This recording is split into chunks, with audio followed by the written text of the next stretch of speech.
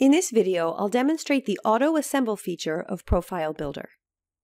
I'm starting with the familiar cavity wall example. But this wall is not an assembly. Rather, these 5 individual groups are all profile members, ready to be made into an assembly. I'll use the auto-assemble feature of Profile Builder to quickly create this assembly. Auto-assemble works for a set of profile members, as I have here, and it can work with components as well, which I'll show farther on. Spans cannot be created via auto-assemble. The workflow is to create a prototype of the assembly first, using profile members and/or components. Then the final assembly is created based on that prototype, with perhaps a few small tweaks. There are a few criteria that need to be met for auto-assembly.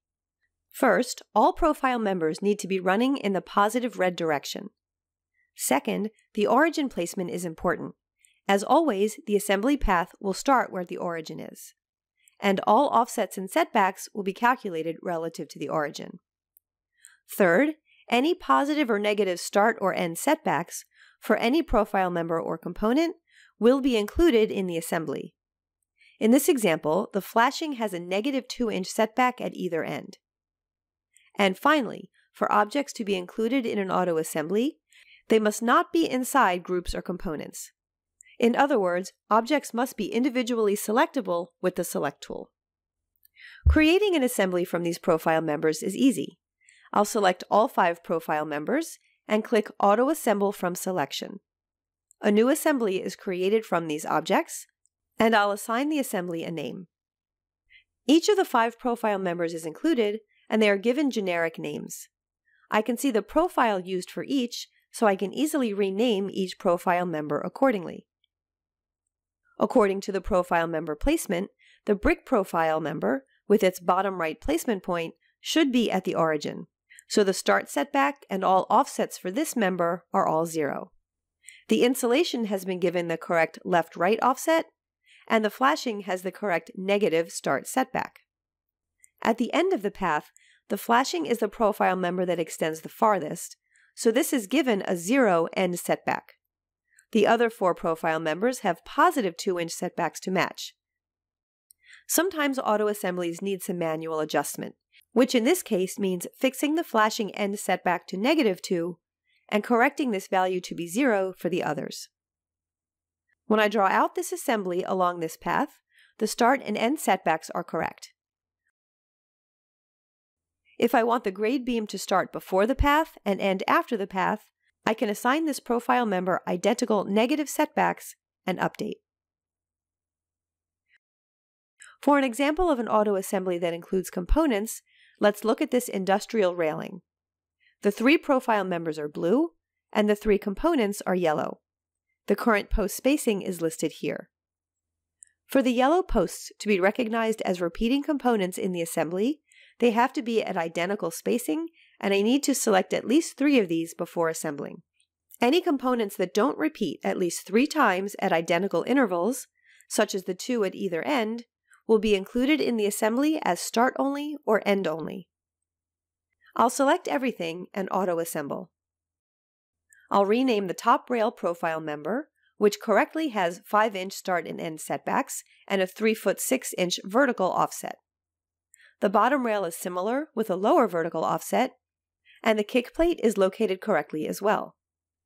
The post component is listed at the exact measured spacing, at intervals and start and end, but not at junctions. To assign a max spacing, I need to go in and enter this manually and check max. Posts are now included everywhere along the path, including junctions. The handrail end component is listed only at the end, and the start is only at the start. I'll draw out this new assembly, which has all of its parts created correctly. Note that if repeating components aren't spaced identically, they won't be placed at intervals. I'll move this post slightly to one side and auto-assemble again.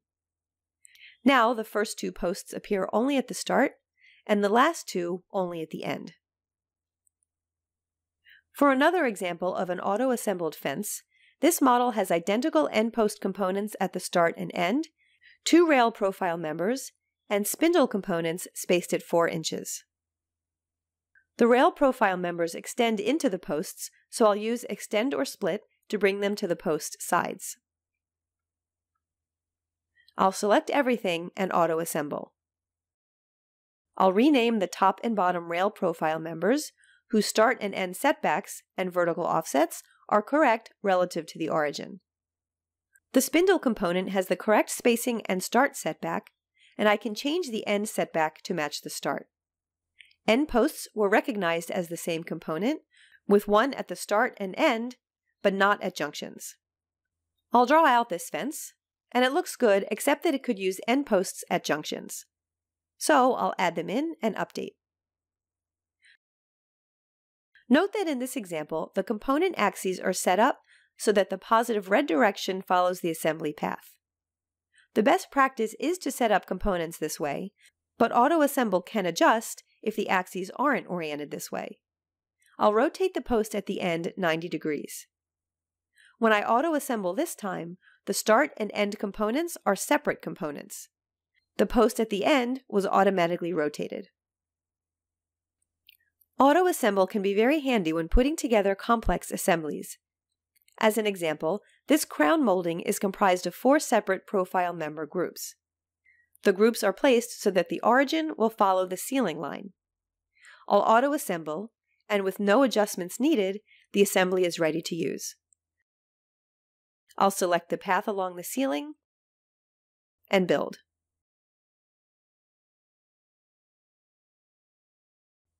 Or, for another example with components, here's a pipe rack comprised of profile members and components. Each tower is a component, with its origin at the bottom midpoint and red axis along the assembly path. Each pipe is a profile member. The auto-assembly finds all 9 pipes, all with 0 setbacks. And one component was found, the tower, with start and end setbacks that allow for a slight pipe overhang. Here's the assembly along this path, which needs some adjustment at the junctions. I'll switch to max spacing for the towers, with 10-foot junction setbacks.